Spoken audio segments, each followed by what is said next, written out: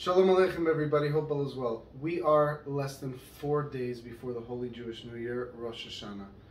And now is really the time to do a deep reflection on our previous year and on our deeds and where we're standing and holding in our relationship with God Almighty. Now is the absolute time to focus deeply on this reality.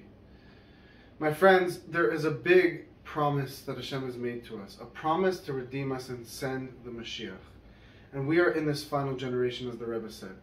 The Mashiach's coming will be marked by the building of the temple. The third temple will be built, and the temple will facilitate a revelation of Hashem throughout the entire world. It's not just a very beautiful building, which it is.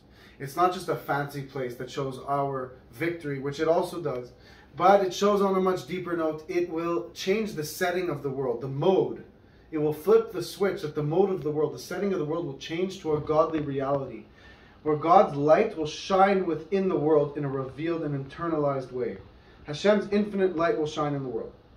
When a person lives in this world, when they pass away, they go up to Gan Eden, to heaven. Their soul goes up to the Garden of Eden and experiences a revelation of God based on the deeds they did in this world, which is an infinite pleasure, of no comparison to any pleasure we've ever felt in this world before.